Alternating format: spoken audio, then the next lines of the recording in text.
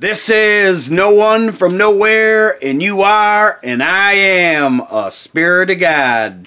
Today I want to talk to you about the biblical proof of the Anunnaki Great Awakening, New World Order, with Jesus, Enki, Enlil, Anu, Ishtar, and Utu Shemesh. First, a joke. What do you call a laughing motorcycle? A Yamaha. Today, in the first part of the video, I'm going to show you biblical proof of the Great Awakening, and then, in the second part, the United Nations Agenda 21 and the myth of Enki's New World Order. This is the very last two verses of Matthew 28:19 through 20. The Great Commission. Jesus said, "Therefore go out and make disciples of every nation, baptizing them in the name of the Father, Son, and the Holy Spirit. Teach these new disciples to obey all the commands I have given you." Very last line of the book of Matthew. "And be sure of this," Jesus says, "I am with you always, even to the end of the age." Age of what? Jesus was the Son, S-U-N, of God in the age of Pisces. Biblical proof of Jesus in the age of Pisces. In Mark 1:16 through 20, the first disciples. One day Jesus was walking along the shore of the Sea of Galilee. He was with Simon and his brother Andrew throwing a net into the water, and they fished for a living. Jesus called out to them, "Come follow me, and I will show you how to be fisher of men." And they left their nets at once and followed him. So the first of the 12 disciples meet Jesus Christ randomly and drop their boat and their way of living for their families for a man they don't even know. I don't think so. These stories are allegory. The Bible used to be called the Sun Book. Also, you will find Pisces in Matthew 4:18 and Luke 5:1 through 11. So we have established the age of Pisces that Jesus represented, i.e., the two fishes symbol. So the age is within the zodiac wheel. There are 12 zodiacal signs that the sun, S-U-N, revolves around. Matthew 19:28.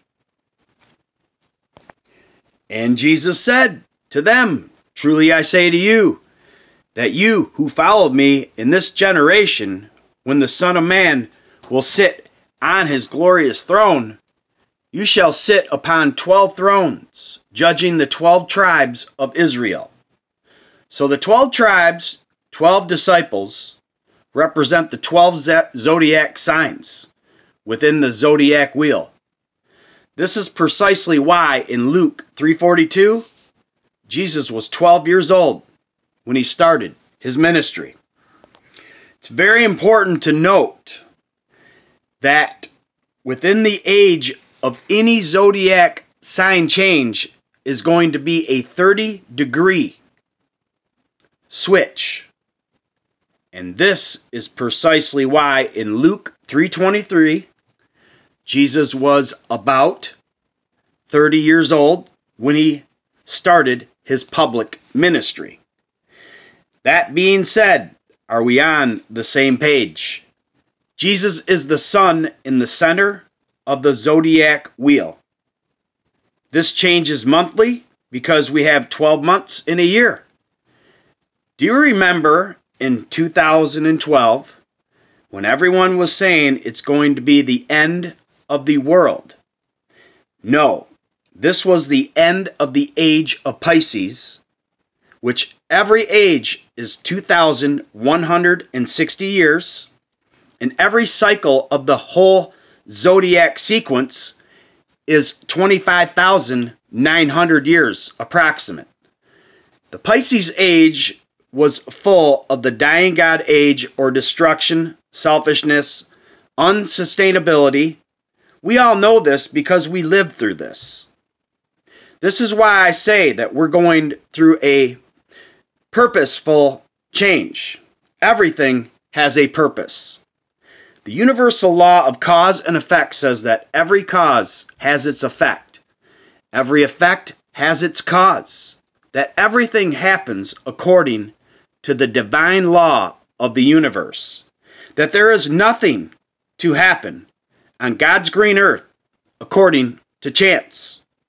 Chance doesn't even register. But the people or the controls of this planet, whomever you want to call them, the Illuminati, the 13 families, the Saturn cults, the soul suckers, negative energy collectors, are aware of this and these laws, and have been on a higher plane of existence, controlling humanity like pawns on the chessboards of life, to control our moods, decisions, characters, qualities, and our personal powers. I.e. example, President Trump's right now big investigation of the World Health Organization as one example. I can say that their time is up, and the time for our planetary and personal freedom is here and now. Biblical proof that we are now in the age of enlightenment and the Anunnaki Great Awakening through Enki's and King Anu through Jesus Christ in Luke 22, 8 through 10. Jesus said, "Go prepare the Passover meal for the Last Supper so we can eat it together." "Where do you want us to prepare it?" they asked him. Jesus replied, "As soon as you enter Jerusalem, a man carrying a pitcher of water will meet you. Follow him at the house he enters." The Last Supper Passover meal is the end of Pisces, and Jesus says to follow the water bearer, Enki, the god of wisdom and knowledge, into his house, which is the house zodiac sign of Aquarius. John 14, 1 through 2. Jesus away to the Father, Enki. "Don't let your hearts be troubled. Trust in God, King Anu, and trust in me also. In my Father's house are many mansions. If it were not so, I would have told you, for I go to prepare a place for you." King Anu's mansions are the heavens, and including all the constellations of the 12 zodiac wheels. Okay, are we clear now? This information is so important, and no one, or not many, are telling you, except no one from nowhere. This information was kept from you for you to be confused, fight about, and plainly walk in ignorance. But not anymore.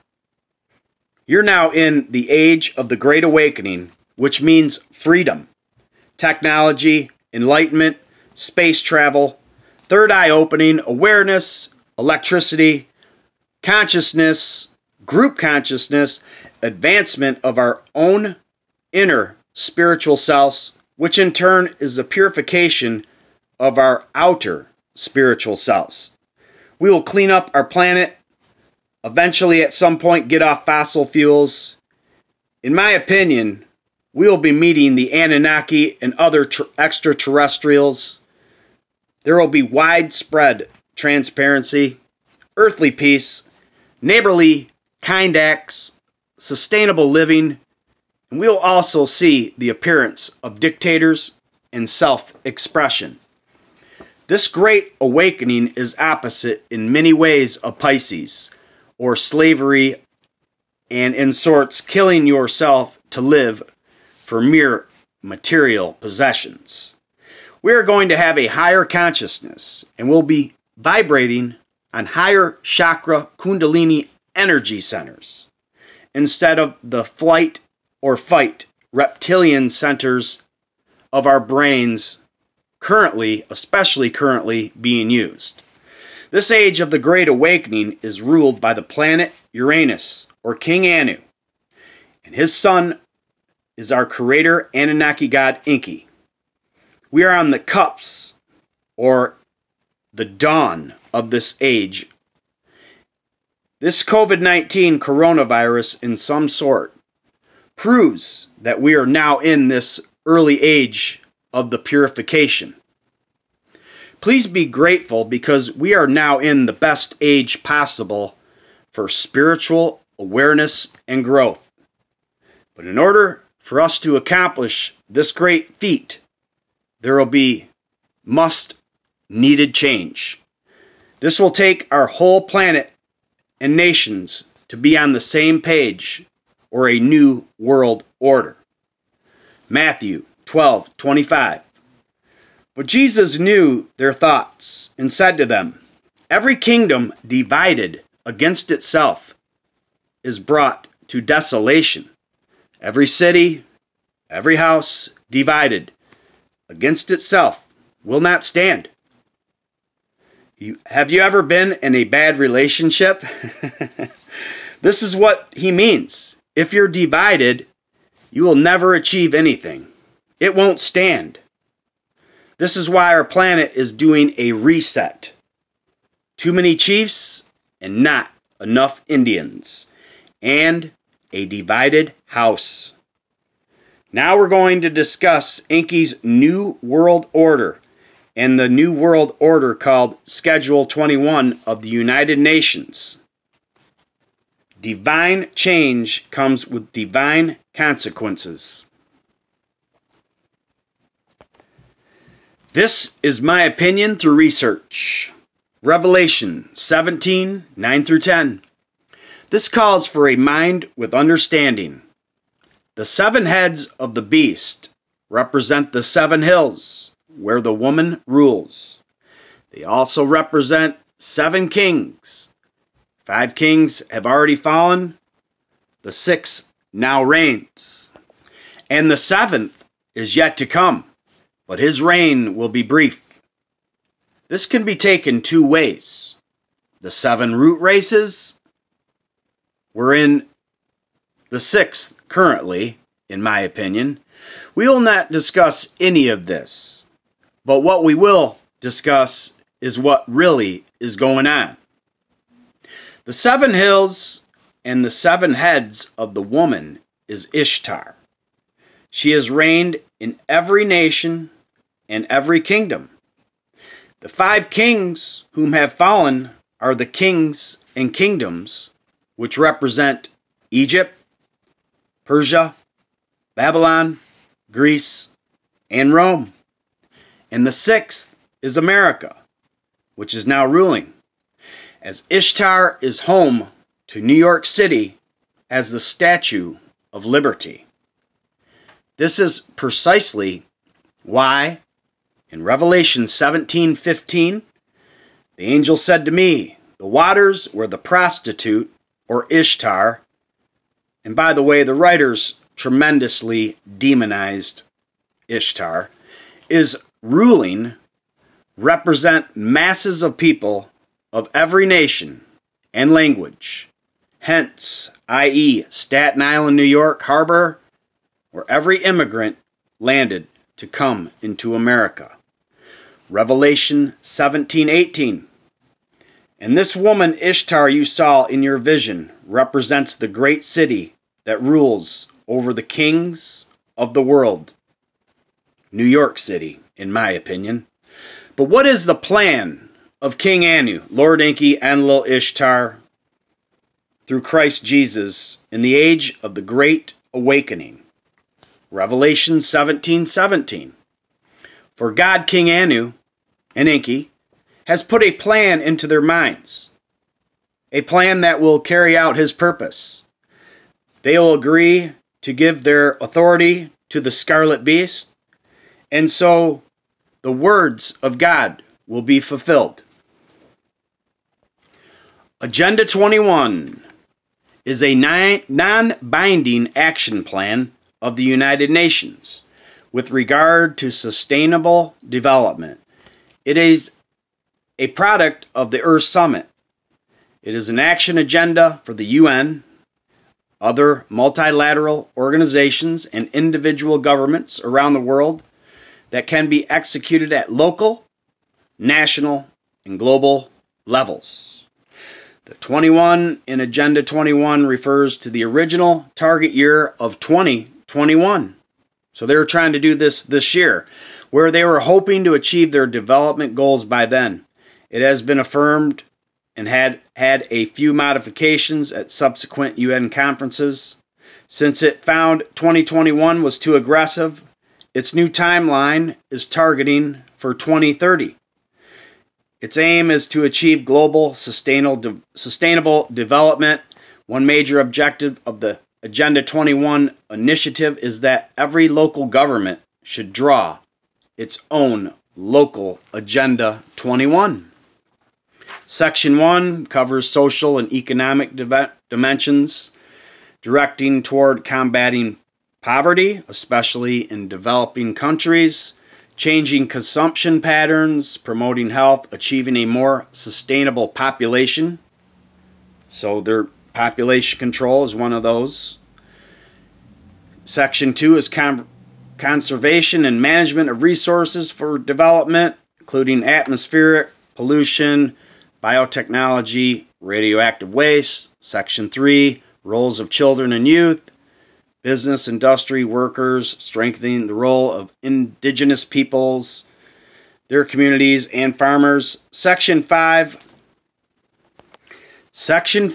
means of implementation, includes science, technology transfer, education, international institutions, and financial mechanisms. The full text of Agenda 21 was made public at the UN conference in June 1992, where 178 governments voted to adopt the program. This is a non-binding action plan. I think overall it's a great idea so we can be on one page, under one nation, under God, with the ability to think freely and go anywhere we want on this planet with the same global ideals. This relates perfectly in Enki and the New World Order in the age of Aquarius in the Great Awakening. In the first part of Enki and the New World Order, Enki deserves the great trust of his half-brother Enlil to bring joy to the rulers of the lands, because at this time all kingship descended from Nibiru. So Enki receives full approval from Enlil to organize the world for the common good of rulers, precisely, in my opinion, what the United States is doing right now. In the first part, it shows without a doubt Enki's actions is for the common good of the land and humanity as a whole. In the second part, but his great brother Enlil says to organize the world so it's good for its rulers and its inhabitants, so everything is balanced with the Mies, or the computerized tablets of destinies. In part 3, although the myth is partly damaged, it states Ishtar doesn't understand why she didn't receive any special office in running the universe and our world. Inanna Ishtar states, "Inanna, me, the woman, why did you treat me in a different way? I am the holy Inanna. What are my functions?" she asks. Enki states, "Young Inanna, what did I keep you from? What more could we add to you?"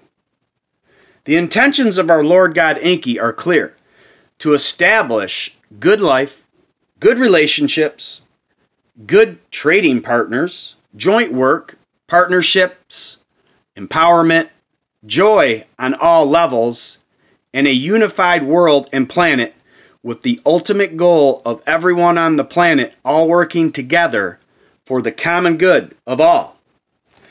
This myth is first Enki's way, then Inanna Ishtar's. And the final words of the essay are, "Praise Father Enki." Also, it's a very important step Enki put in place to manage the New World Order on a daily basis is the sun god Utu Shemesh. as the all-seeing eye of justice. His temple was called E-Babar, or simply the White House. So our White House, our government, is to carry out the UN Agenda 21 as a signer. And from the White House, for Enki's New World Order, so did Utu Shemesh. Back then, delegate the world order from the White House. Wow, no such thing as coincidence. My advice to you is to be still and have faith in the mysterious ways of the Anunnaki gods. There is so much hope in this great awakening. Maybe not right now because we're in the storm, but out of every bad situation comes something good. Jeremiah 29:11. For I know the plans I have for you, declares the Lord Enki, plans for your welfare, and not for evil, but to give you a future and a hope. You know what they call a fake noodle? An impasta.